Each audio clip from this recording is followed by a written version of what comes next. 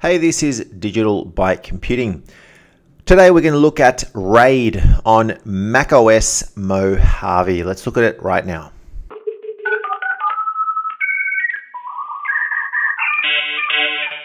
So as you know, my name is Emilio. I work in the IT industry, and today we're looking at RAID on a Mac. So you've probably got a Mac if you're watching this video, and you want to set up some sort of a RAID across a number of disks. So essentially what RAID will let you do is you can have one or more hard drives or USB sticks, combine them together to create a bigger disk, or you can combine them together so that you have one disk. If it fails, then the other one still contains the data. So you actually have redundancy on data. So you can do this quite easily on the Mac. Now what I've got here is I've got 3 USB drives plugged into the Mac. Now they don't have to be the same size. They can be external hard drives, large external hard drives of the terabyte, 1, 2, 3, 4, 5 terabytes big.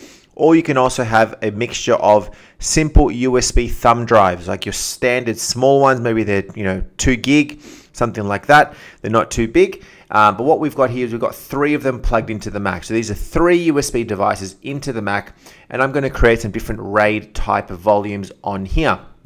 Now, I've logged in, and I want to go to Spotlight on the top right corner and look up Disk Utility and open this up. So you can access Disk Utility by going into the Spotlight, or you can also access it through the Finder, Applications, Utilities, and the Disk Utility is in there as well. You'll see once it's come up here, I've got my 3 drives. I've got a Toshiba, another Toshiba, and then a SanDisk. All right, so let's just move these over here so we can see them. And what we're going to do is we're going to create a RAID. Now, it's always good practice to go ahead and make sure that you don't have any data on these disks beforehand. On any of these drives that we're going to be setting up a RAID, all of the data will be lost. Okay, so you want to probably go through one by one, open them up, make sure that they're all clear. Oh, this one's got some data, so let's just go ahead and clear it. All right, make sure that there's no data, etc. You could also go into each of the disks and select erase, and then erase the disk altogether, so it'll format that disk and clear it out. But make sure that they're all empty, right, before you really go and do anything. From here, we go into the File area and into RAID Assistant. All right, so under Disk Utility, you got File, RAID Assistant. Now in here, you'll see that there are different options around the types of RAID that you can configure and create on your Mac. Different RAID types can provide different levels of data protection or performance as it states. So there are 3 different types of disks here. We've got striped, which is a RAID 0. Essentially what this is going to do is it's going to split the data evenly across 2 or more disks without a parity of information, with speed as the intended goal. So this is just going to grab all of your disks and create one big disk. All right, so if I look at this disk here, okay, you'll see that this is 7.66. So let's say it's 8 gigabytes big. This stick is 16 gigabytes big. And then my last one is also 16. So what I could do is I could combine these 2 disks together using a striped RAID 0, and it will create a big 32 gig disk on my RAID.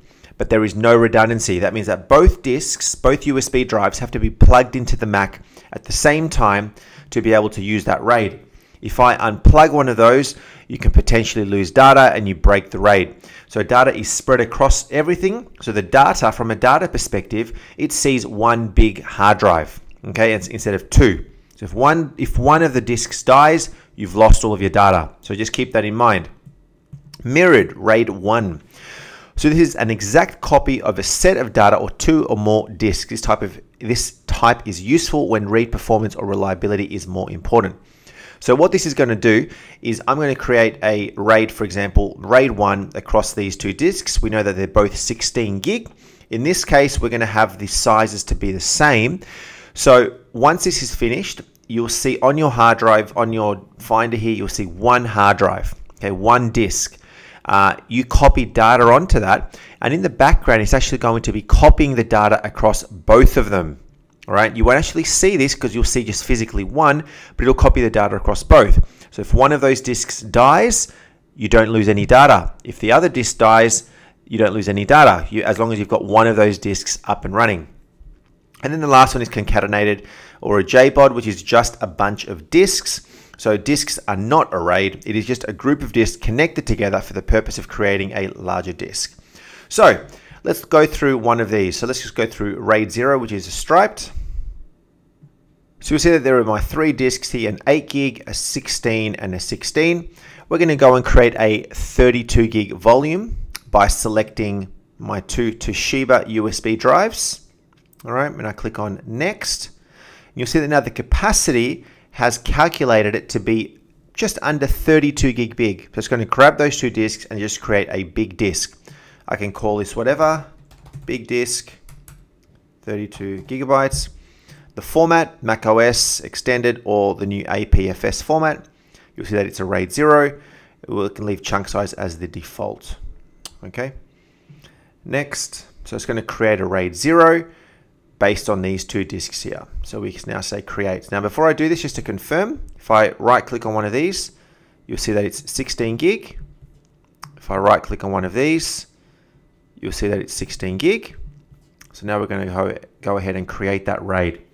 So it's just unmounted both of those disks. It's now creating the partition map for these disks. And once this is done, you'll see that only one disk will show up on our Finder on our desktop here.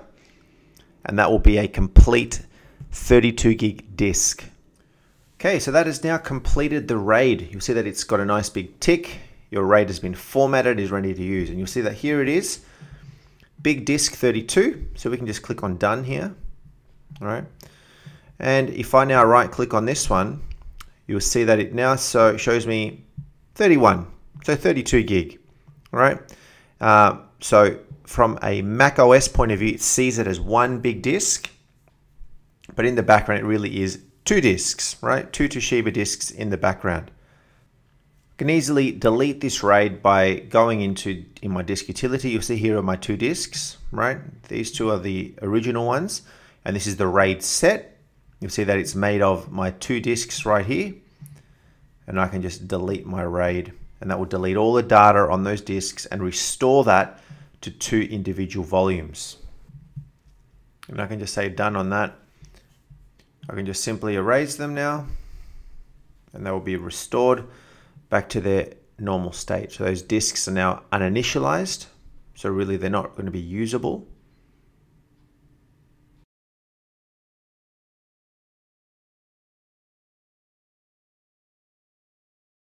And then you'll see that both disks are now fully restored and mounted back onto my desktop. All right. I can then go and create another RAID. So let's just create a mirrored RAID. Okay. Next, very similar to before, I can create both of these. I can also set a spare as well, which is nice. So I can set one as essentially a spare in case one of them fails. I've got another level of redundancy. So we're not going to create it on this case, but you'll see that the capacity now says 15.84 or 16 gig. So it is using 2 disks, but instead of before where one disk would fail and then you'd lose everything, in this case, if one of the disks, one of the USB drives fails, you don't lose anything because it's actually mirrored across both of those hard drives. All right, nice and easy. You can click on next and then finish off, and it'll go and create that, and it'll appear as one single volume that is 16 gig big. But in physical form, it is 2 disks. You need to have both of those connected to your Mac to be able to utilize that function. And then you've got concatenated, which is really just those bunch of disks that you'll just sort of use together to create a larger disk. It's not really considered RAID, so we're not going to cover this one necessarily, but similarly, you can go and experiment with different size of disks and see what you can get out with this. But really, in terms of RAID, you've got RAID 0 and RAID 1 on the Mac. If you do move into more of an enterprise environment, you've got other sorts of RAIDs. You've got RAID 5 and 6 and RAID 10, RAID 50. There's a lot of other different sorts of RAIDs for different purposes. But on the Mac, you really are going to use either RAID 0 or RAID 1, which is a fantastic feature built right into the Mac. So that is my simple overview of RAID on the Mac. I hope you found this video helpful. If you did, I would love it if you commented below. Let me know what you thought and give me any feedback. It does help me grow my video and know how you guys are going. So we will talk to you next time. So if you found that video helpful, please like it and subscribe to my channel, Digital by Computing, just on the button there for more videos.